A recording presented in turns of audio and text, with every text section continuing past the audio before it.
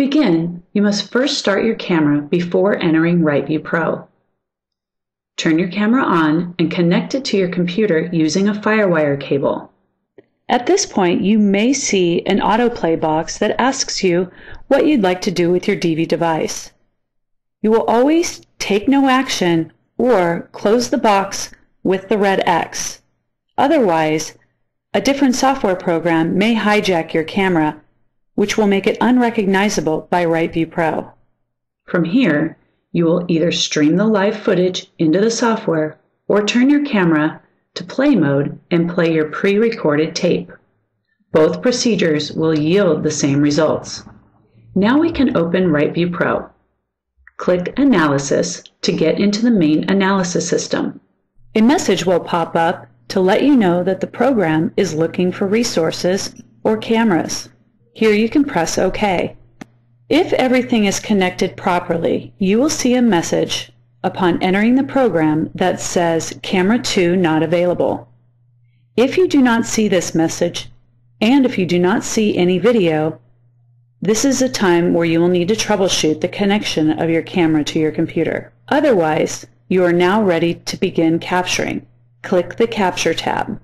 Choose the Coach and Student folder for the location of your saved clips, and click the sport motion that your student is performing. Now click Record. The software is now saving 3-second clips at a time. The software will only save the last 3 seconds when you press the Save button. After pressing Save, the software will go backwards 3 seconds and save that motion to the student folder. As you may have noticed, the clip that I saved is now in preview mode. This is great if I only want to analyze this clip, but if I wish to capture multiple clips, the best mode is the auto capture mode. By clicking the Return Camera button and checking the auto capture box, the program will come back to a live camera for multiple captures rather than staying in the preview mode. Let's save a couple more clips using the auto capture mode and then go take a look. The saved clips are stored in the front folder of the Swing Manager and in the front tab of the analysis system. If you have 2 cameras connected, a dual capture would take place. These videos would be stored in the Both folder in your Swing Manager and in the front and target tabs of your analysis system.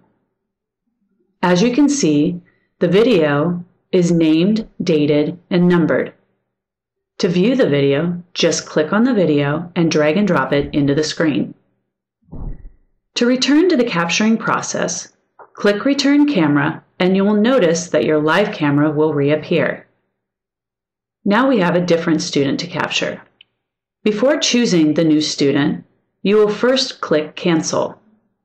Now your clips will be stored in the New Students folder with the new student's name. And finally, let's discuss a few quick editing options. Upon saving a clip, if you made any mistakes, you can always double-click the name of the video in the front tab and make your necessary changes.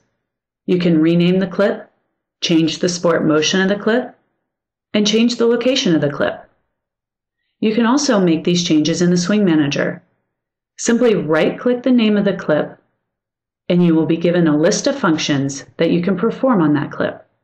For example, if this clip was supposed to land in a different folder with a different name, simply right-click it, rename it, and then use the Cut and Paste function to move it to the correct folder.